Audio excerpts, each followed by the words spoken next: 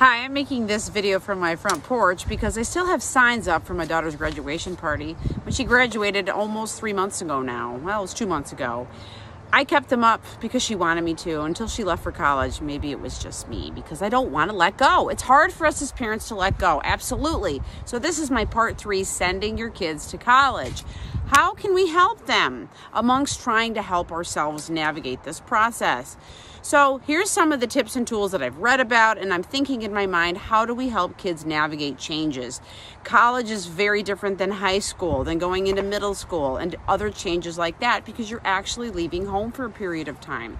It's okay to say to your child, listen, I know you're really stressed. Let's talk about your feelings, because sometimes we don't want to talk about it because then we don't want to admit something's happening, and let's repress it because we don't want to cry and let it all out. It's good to let it out. It's good to feel things because it's better after the fact, because you have to let these things out over time. Otherwise, you become toxic and all bottled up inside, and that's not good for your overall health, and it's not good for your child's health. So say, I know you're stressed or worried or anxious. Let's talk about whatever feelings you're feeling, because I'm feeling them too. Number 2, you could actually say to them, here's my experiences from when I was a freshman, if I went to college, or if you went to college, and say, here's what I experienced. And like me, I wanted to leave home, but then I didn't want to leave home. And then I relied on my parents even more, even though I couldn't wait to get away from them.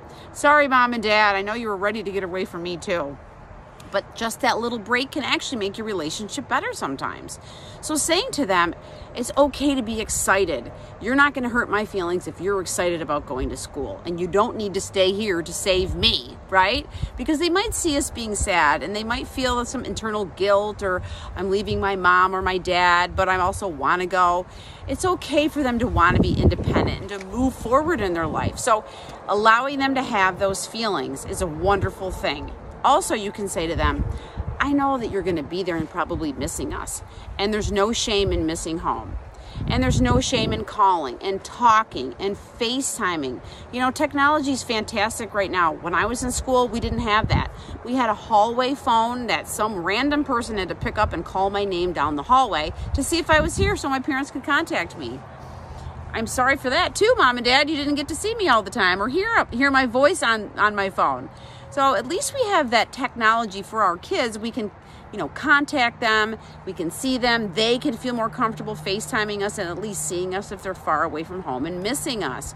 It's okay to miss your family, and it's absolutely okay to reach out and talk to them. We all need to plug in with the people that we feel comfortable with, because that gives us a boost to go on with our lives. We need hugs every day and talks every day. So just seeing us maybe on FaceTime or a daily text or a phone call, however you've set up communication for yourself and your peace of mind and your child, is going to make this transition a lot easier. I just know it. And what else? See if you can schedule times to see them. If they want to see you, try that. Say, listen, I'll see you in a couple months, a couple weeks, in a month's time. I'll see you for Parents Weekend, whatever it is. Have something to look forward to for you and for them. They might not want to admit that they need to see you, but they probably do. And you probably want to see them too. But don't overextend yourself. Like I was told in our freshman orientation was, don't just show up randomly at your child's dorm, because you might find something you don't want to see. And they might be mad at you for infringing on their new independent time. And that's okay. It's a new level of respect that we have to grow and change with our child, to say, okay, you're more independent now. You're not home all the time for me to tell you what to do. I have to adjust to this. And adjustment is so hard for parents. We're adjusting for them growing. We're still paying their bills possibly, right? And in a lot of different ways, but they have this independent piece. So it's kind of this tug of war of how much do we control, how much do we pull back and let them thrive and grow, because that's ultimately what we have to do as parents, right? It's one of the worst jobs, I think, best and worst.